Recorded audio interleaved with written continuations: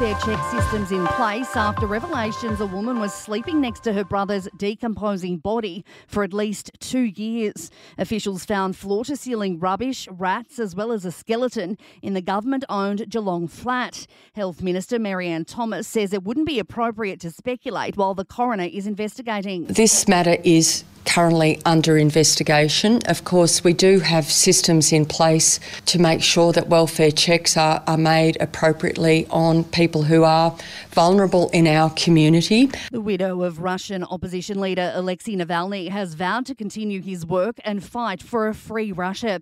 She's addressed European leaders accusing Russian President Vladimir Putin of killing her husband and hiding his body.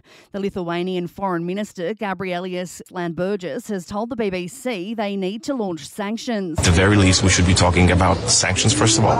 We did that in the past. It's a horrible reminder, but that every time an opposition member is killed in Russia, Europe had sanction packages. Now, I mean, it's the very least that we could do, and then demand release of his body and a proper burial that his family and the people who trusted in him that they deserve. The Israeli cabinet has formally rejected what it called the unilateral recognition of Palestinian statehood. But the Jordanian Minister of Foreign Affairs, Ayman Safadi, says unless Israel recognises the state of Palestine, the current conflict in the occupied territories could worsen significantly. The whole world right now is saying the two-state solution is the only path forward.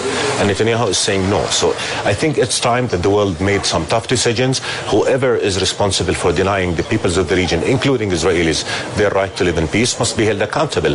The West Bank is a powder keg waiting to explode, and if that explodes, it's game over. Meantime, 8 pro-Palestinian protesters have been arrested after spending the day on a roof in Melbourne's outer east. Emergency services got the group down using a cherry picker. The protesters claimed the Bayswater engineering business was making parts for weapons bound for Israel. Sport and entertainment are next. In sport, the footy career of North Melbourne's Tarryn Thomas remains in limbo amid reports he's facing a lengthy suspension for his off-field behaviour. The AFL Integrity Commission continues to investigate allegations of inappropriate behaviour. It's been reported he could be sidelined for 18 weeks. And there's a push to relocate the Australian Institute of Sport to Brisbane ahead of the 2032 Olympics. An independent review's recommended the AIS stay put in Canberra, but the full findings have yet to be released. In entertainment news, Kylie Minogue wowed the crowd at the People's Choice Awards in LA. She had them on their feet as she performed Padum Padum.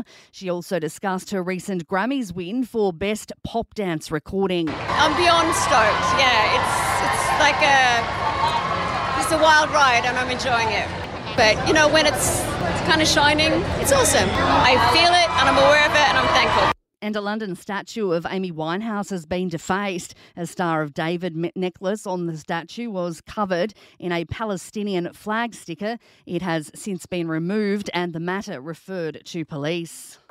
And that is the latest from the Nova podcast team. We'll see you later on for another update. I'm Susie Thomas.